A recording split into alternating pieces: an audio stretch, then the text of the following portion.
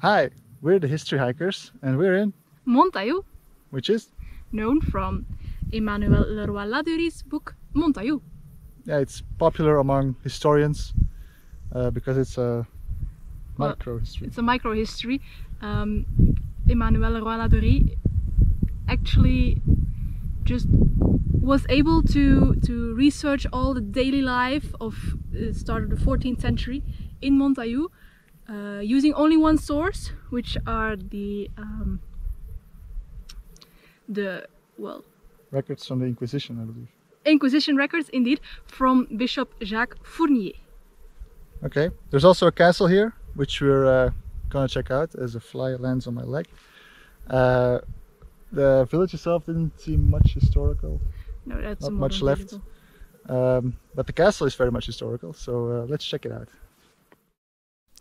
The town of Montaillou is situated some 10 kilometers to the southeast from Montségur, which we visited last week.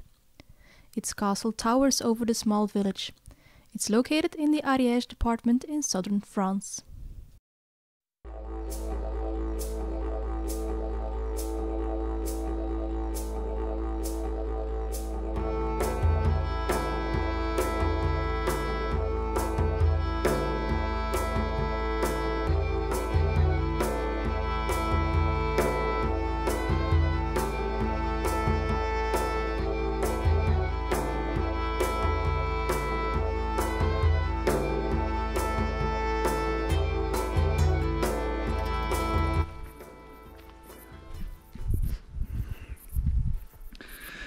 Seems like there was a moat around it.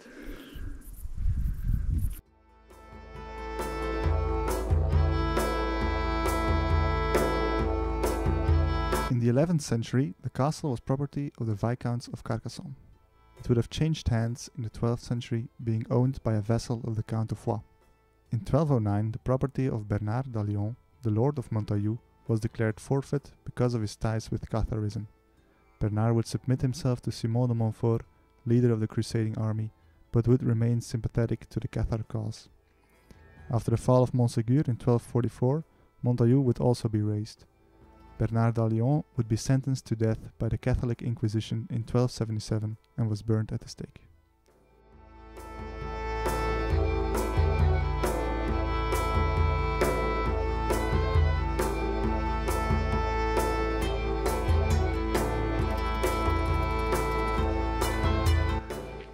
Again, beautiful scenery.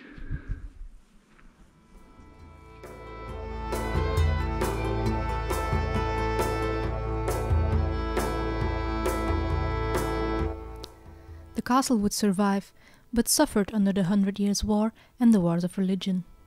Eventually, the French king ordered the castle to be demolished in the 17th century. A fire in the 18th century sealed its fate and left us the ruins we have today.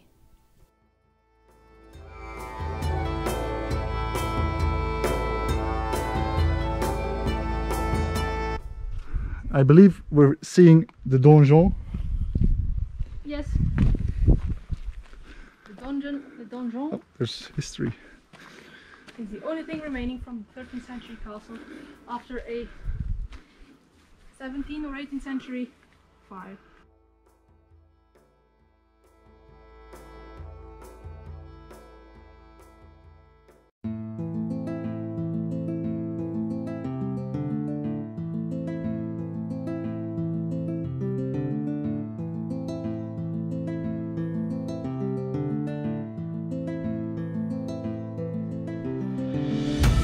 All that is left today are the remains of the 13th century keep or donjon.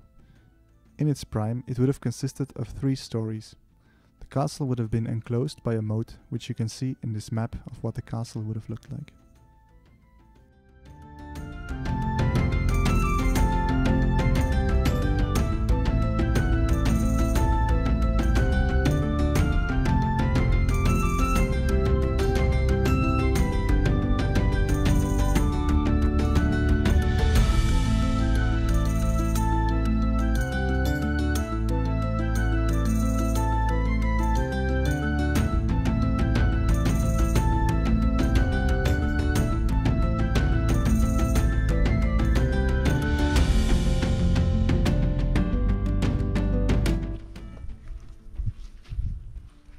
We've seen all there is to see to the castle of Montaillou.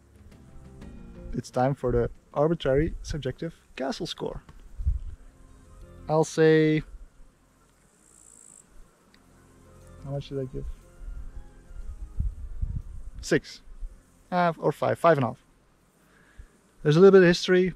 There's not much left, which changed my mind. Maybe a 6 because of the beautiful, beautiful scenery. And also I would agree with a 6 also just because it is Montaillou and it is a subjective score.